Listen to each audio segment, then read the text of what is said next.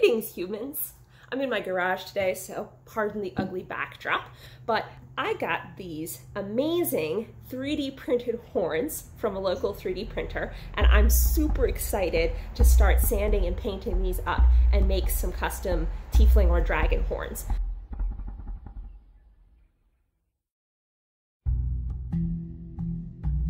So I actually drew up a design for them to work from. So this shape and size of horn is exactly what I wanted, and I'm really excited to see how they look. Got a little bit of sort of devil horn look going on, but laying back nicely against the side of the head, not sticking up too much, which is my favorite way to do dragon or tiefling horns, is having them sort of smooth in against the head, not sticking out in ridiculous directions that would just make them super unwieldy.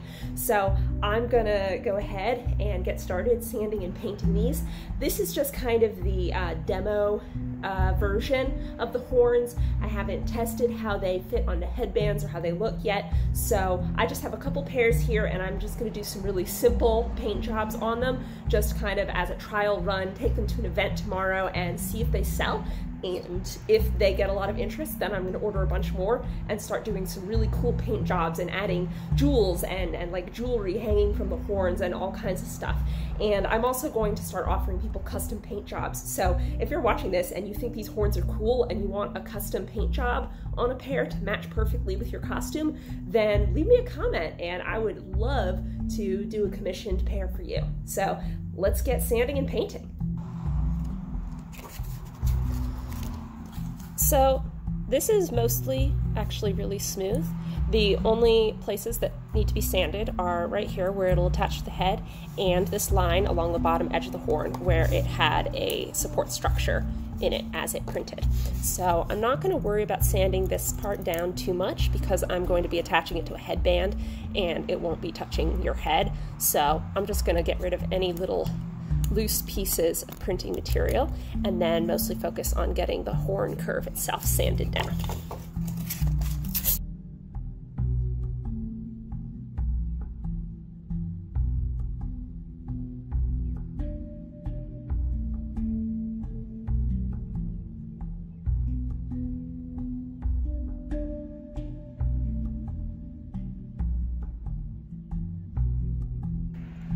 Here they are, all sanded down nice and smooth, and I'm just going to go ahead and start by giving these a black base coat.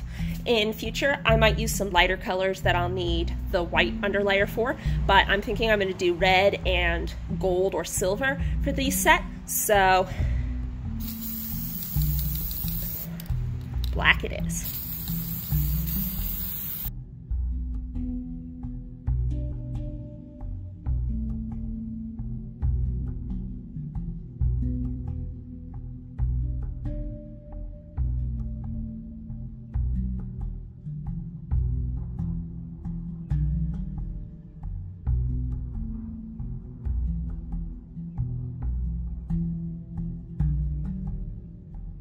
These dried really nicely, so I'll go ahead and flip them over and give them their belly coat. They are looking really nice. I'm happy with them so far.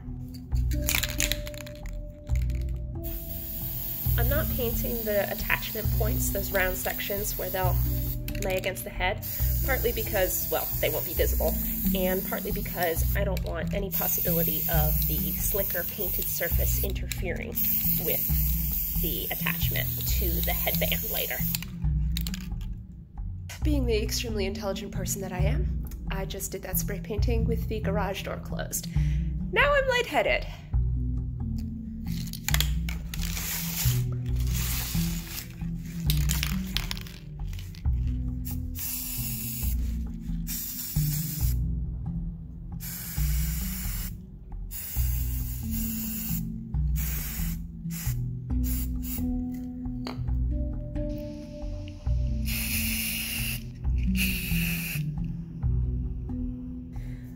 Horns are all painted, dry, looking awesome.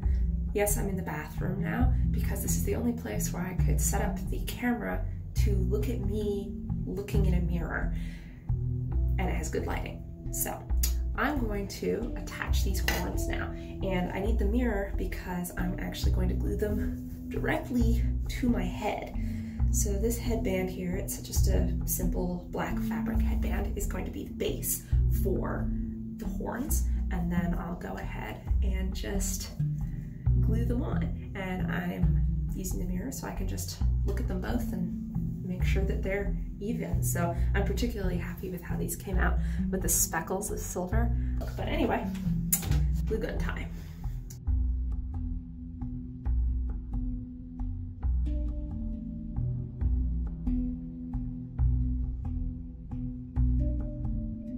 I like placing horns right around my temples with this nice backward sweep so they're not just kind of sticking out of your head. Same thing that I talked about in the previous horn video when I was using the repurposed Halloween ones from Walmart. So these are really light. That's what I'm noticing first here, is that they're even lighter than the foam horns that I've used in the past, which is amazing because one of the biggest issues with horns is getting them to hold still and not sag or droop under their own weight. So these actually are so lightweight that I probably don't even need much reinforcement to help hold them in place.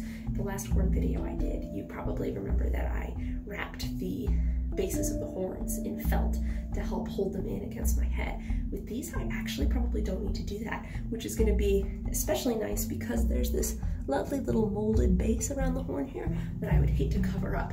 So we'll see how this goes just with the glue. This is, of course, just a trial run, so we'll see how it does. It seems really sturdy. It's not moving at all. It's not wiggling. It's not sagging. So that's awesome.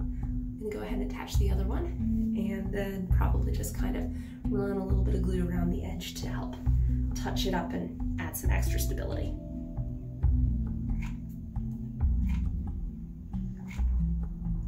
I'm running out of glue.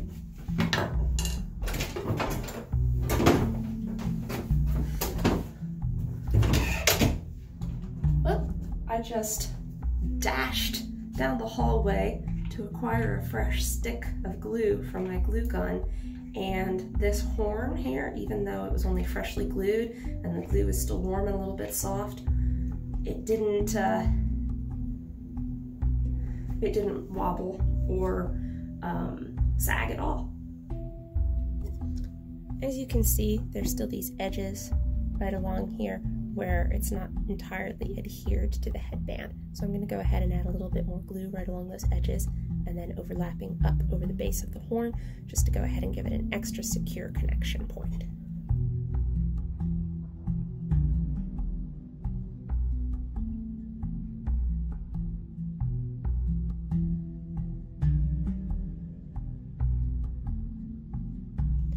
Now that I have them all glued down nicely, I'm going to come back in with some glossy black acrylic paint just to cover up these glue sections.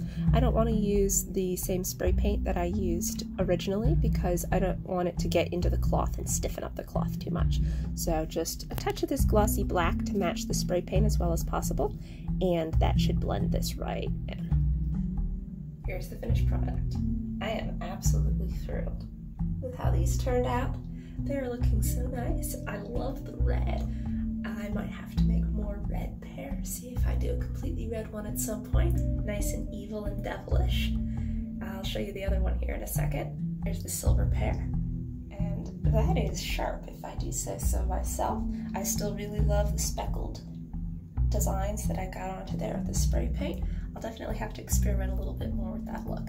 So in any case, stick around if you want to see me make more horns and other cosplay stuff now that I found these 3D printers and their prices are really good. I can pretty well guarantee that I'm going to be ordering all kinds of cool stuff from them and painting it up and either using it in my cosplays or selling it at events. So subscribe, stick around, comment if you'd like to see anything specific or any different colors or designs on the horns, and I'll see you around. Until next time, fare thee well.